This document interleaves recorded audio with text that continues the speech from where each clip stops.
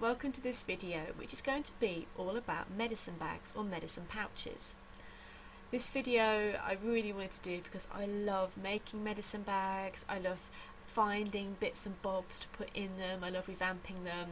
I really love working with the energies of my totems and anything any trees or deities that I'm connecting with at a certain time, and finding things that are going to connect me with those energies and take them out with me, whether I'm day to day, just normal life, though normal life in Glastonbury isn't very normal, to be fair, or whether it be to do a ceremony, to go to a drumming circle, to go up the tour, or to maybe leave by my bed when I'm going to be wanting some healing dreams or to be looked after. So I've been doing medicine pouches as part of my Totems Awakening course, which just finished. So I was really re-inspired really to look at medicine pouches and medicine bags again. And I'm going to create a little video to share with you guys, just in case you're wondering what a medicine bag is, how to use it, what you'd put in it, what you wouldn't put in it, and different things you could even call your medicine bag, your medicine pouch. So firstly, what is a medicine bag? Well, a medicine bag is something that will be holding the essence of your guides, your power, your energy. It is a sacred tool, a sacred object, which will carry objects of real significance for you, so that when you hold them, when you feel their presence, you are connected to your team of guides, you're feeling empowered, you're maybe reiterating some healing work that you're doing. There could be runes in there, there could be ogham in there, there could be an affirmation in there, but mostly there are objects that will link you to something you're connecting to, something you want to connect to, and the guides that surround you. It's your medicine, and medicine doesn't mean taking a pill or swallowing some medicine. Medicine's different in this sense. It's more of an essence. It's more of the essence, the positive essence of your guides, or your favourite crystal, or maybe the essence of an animal that you're really connected to. And you take these things and you put them in one space, and they create a real power spot, a real healing power bag for you, so that wherever you go, you're connected to that strength and empowerment. And you remember who you are, remember the energies that are with you, and you have that direct link to that protection and to that sacred connection that you have. Medicine doesn't have to be used in this term. Like, medicine pouch is what these bags are traditionally known as, but you don't have to call them that if that doesn't resonate with you. It's my belief that over the globe, different cultures, different tribes would all have had something similar, that, you know, every shaman or medicine woman or person really connected to their deities and their totems would have had either a small or a large bag or pouch of objects that connected them to their clan, their tribe, their totems, their healing. And so you could call this bag your totem bag, you'd call it your healing bag, your healing pouch, your witch bag, whatever it is. It could be something really specific to you that you feel, actually, this is the name I resonate with. If medicine doesn't work for you and it isn't something that you feel that you connect with, then don't use it. Use something that's going to be strong for you. For the ease of the video, I'm calling this a medicine bag, a medicine pouch, and I will be looking at what you can put in those medicine bags and medicine pouches. So there are two types of medicine bags. There's the personal medicine bag, which we're looking at here, the smaller, more portable medicine bag that you may wear about your being when you're out and about and doing your daily awesome, or you may place them by your bed for healing and protection in the presence of your guides while you're sleeping. And then there is the more ceremonial medicine bag, the bag that contains the tools of your trade. So if you're a healer, a shaman, a witch, anyone that's doing the work, then when you're out and about, whether you're travelling or on your way to work, you may be required to hold ceremony, to do something that is going to ask you to create a sacred space. And so having, instead of just grabbing objects from the nearest wherever, which might not always be possible, having fully charged sacred objects ready with you is absolutely amazing, So this is a bigger bag. I know people that use rucksacks, that use sports kit bags for this. These bags don't have to be the traditional pretty and handmade bags. It's wonderful if they are, but they don't have to be. The important thing is that you do have your stuff with you when you're on the go. So find a bag that you're going to be comfortable to carry around, because these things can get a little bit heavy, and find a bag that is going to be, you know, right for you, that you feel connected to, that you feel this is okay for me to have as my medicine bag. It may not be the bag of your dreams, but it could be the bag of your practicalities. And then think what you might want to have if you were doing a ceremony, if you were on the road, on the move, and you were called upon, or you just felt the need to create sacred space, to honour something, to bless something or someone, to do a healing work, a ceremony of any kind. And you may want things that represent the elements, so you may want a candle for fire, incense, or a feather. You may want a crystal or a stone, or something that represents the earth. You may want some spring water. You may want some smudging tools to clear the air, some sage or Palo Santo, or whatever it is that you work with to do some smudging. You could just use some sprays as well. You can have some, I've got some really lovely sort of sprays that just, if I just spray, that's nice, and it just clears the air. So that can be a really good thing to have with you, because it's a very quick energy changer in a space. And you can have a little cloth for your altar, for your portable altar, something that represents your deities or your animal guides, your totems. But as maybe herbs that you're working with, crystals that you're working with, you know what you would like to connect with in a ceremony.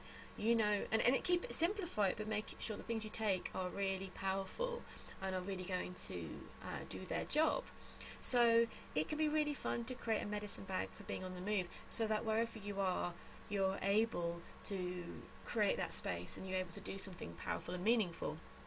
I watched a video about a woman in Alaska who had a medicine bag in her car, quite a big one, and she said that every time she saw roadkill, she stopped her car and she got her medicine bag out and she did a ceremony for the animal, which I thought was absolutely beautiful. And I felt a bit bad that I don't do the full-on physical ceremony every time I see roadkill, simply because driving around England, it's every few minutes, if not more often, you see a dead fox, badger, deer, squirrel, hedgehog. It's absolutely awful, and I wouldn't actually get anywhere if I had to stop every time. But what I do is every time I see a roadkill or a dead animal by the road, I do a little prayer. I visualise light around that animal, and I visualise their ancestors, the spirit of their clan, their tribe, coming and taking their spirit to wherever their summer land is. So I just visualise that around every time I see the roadkill, which I think works okay, but it was obviously really lovely to hear someone that stops and does a full-on ceremony. So you may wish to do something like that, but you maybe wish to do a healing on someone. You may wish to do you may be travelling the world and want to be able to mark the full moon and the seasonal celebrations. If you are a healer, then having those tools of your trade can be really special to be portable. So that's a really nice medicine bag. But I'm more looking today at the personal medicine bags and medicine pouches, the ones you can carry around with you, and the ones that contain the essence of your power, not necessarily for everybody. That's stuff that's just for you, because the other medicine bag is for other people and for other situations as well as you, and this is for you. So this is really easy. You can create and craft your own medicine bag so easily. You can use a really durable material, leather, suede, false leather. You could use normal material, but I think it's nice to have something that's quite durable so that you can go out and about on your adventures. And they're really simple to craft and to create.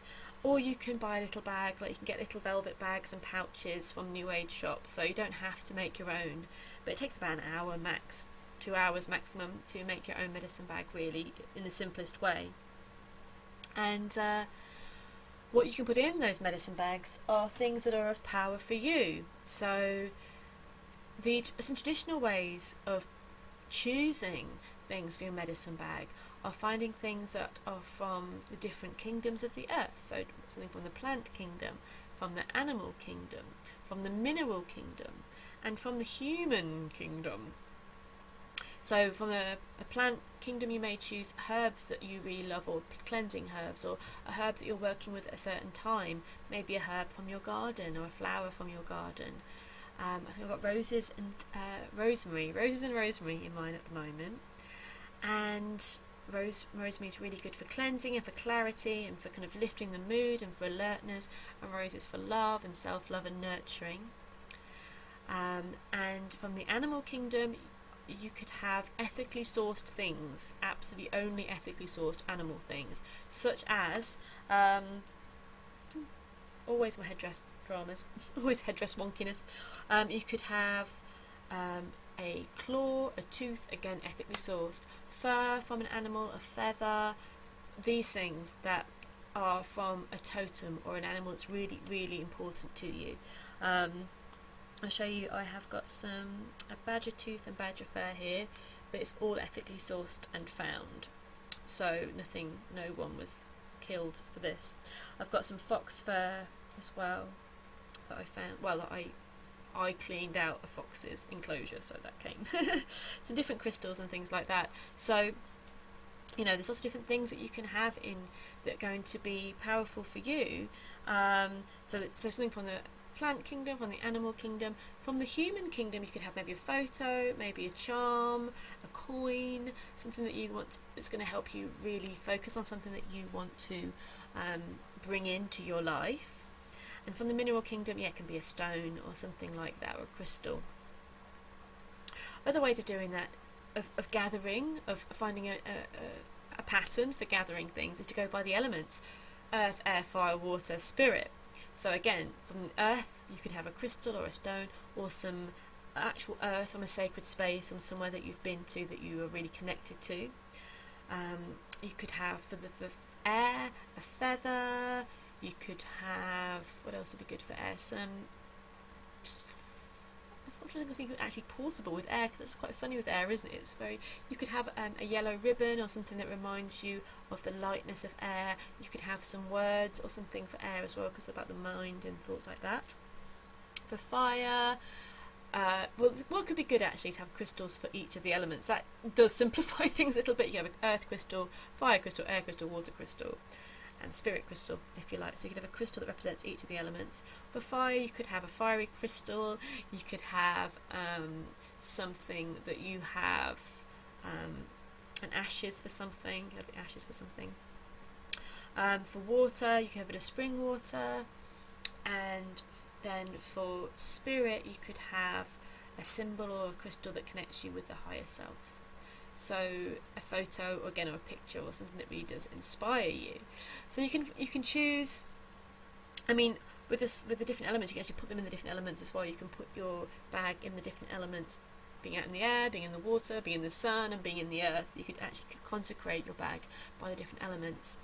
I like to have an elementally balanced bag, if I do say so. I did realise I didn't have something very strong one element, and I have it was water, wasn't it? Actually, yeah, that's it. I put a shell in for water. You can have bone for earth as well, because bone is something you could put in. So yeah, I like to have a fairly elementally balanced. So I've got feathers on the bag, as you can see. I've sourced these feathers myself, so no one was hurt or anything. Yeah, and then you've got.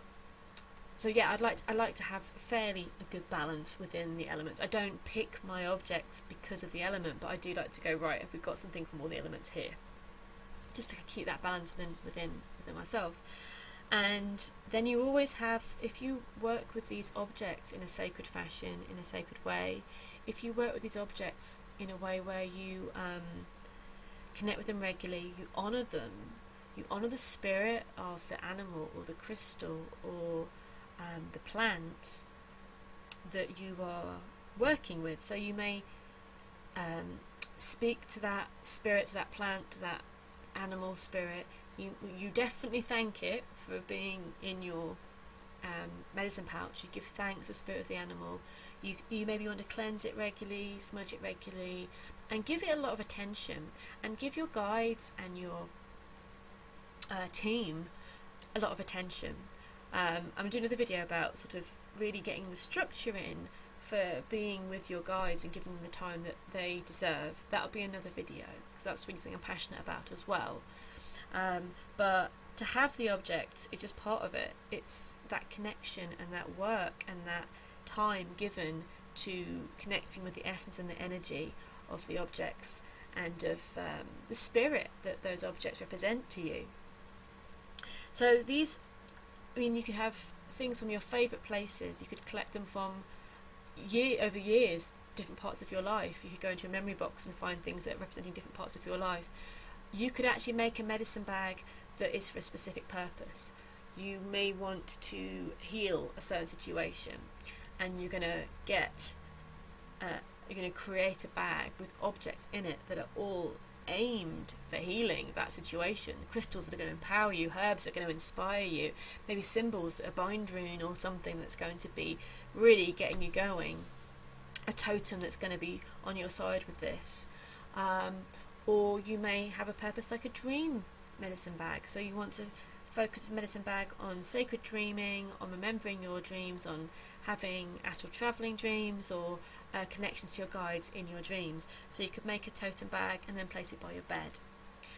Your totem bag may change, of course, over the days, weeks and years, and it really should. It should kind of keep alive, not get stagnant. So just make sure you're connecting with it regularly, working with it, taking it out, really feeling your connection with energies that are in the bag, and maybe kind of thinking, right, this is done now, this doesn't need to be in here anymore, I can take it out or I can put something else in. This is your medicine. You may want to tie some charms of the animals that you connect with or something on the outside, paint it.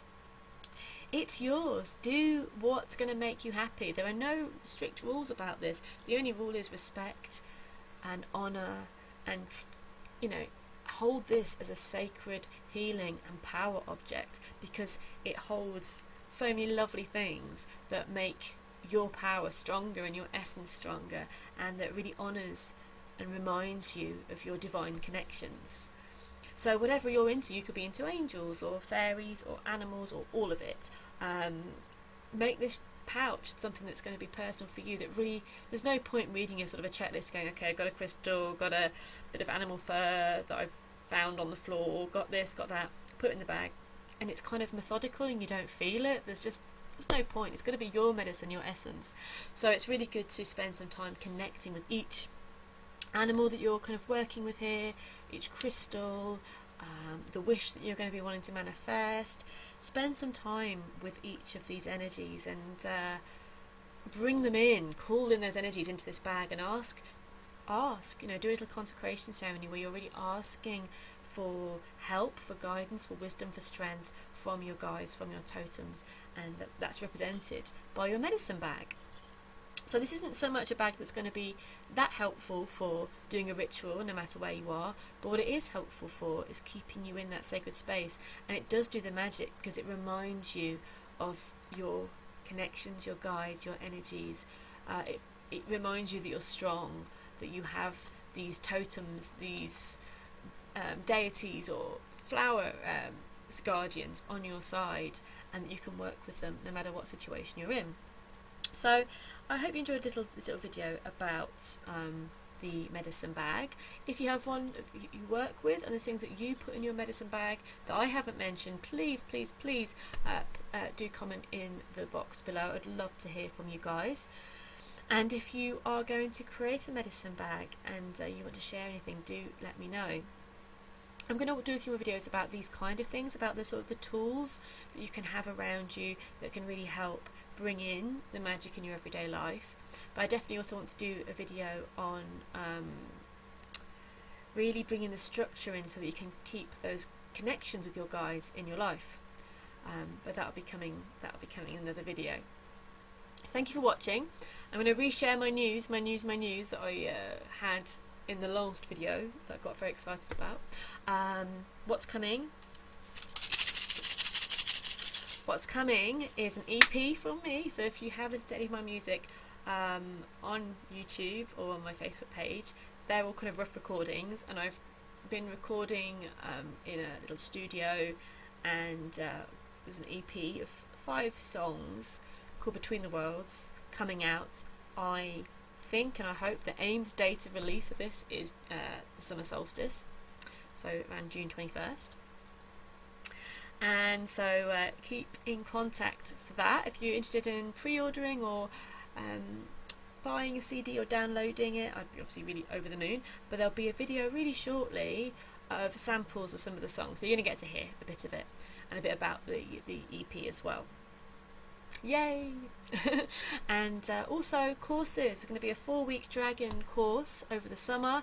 If you're interested in dragon magic and want to learn more, there's going to be more information about that coming soon. And Goddess Awakening, one of my favourite courses that I have written, and a really powerful course to connect you with your goddess energy within and without. So goddesses from all over the globe we look at through looking at 8 archetypes of femininity, of the goddess. So it's a course that really works with connecting with the different aspects of the goddess, but also awakening those aspects within ourselves as well. So I really love it. It's a really powerful course, and that's going to be starting end of July, beginning of August this year as well. So you can book on that now. That's all. If you want to get involved, do take advantage of the early bird booking. You got till June the 10th to get the discount. And Goddess Awakening course is all on my website, all the W's, lauradaligan.com. And I'll see you all really soon. Any requests for any videos, please let me know as well. I would like to know what you guys want to hear. And I've got some plans, I've got some ideas of what I'm going to be doing next. But thank you for watching, thank you for being a part of my channel and for staying with me or for joining me if you've just found me. Until next time, I'll see you all really soon. Take care, have a great day, evening, night, and lots of love to you all. Bye.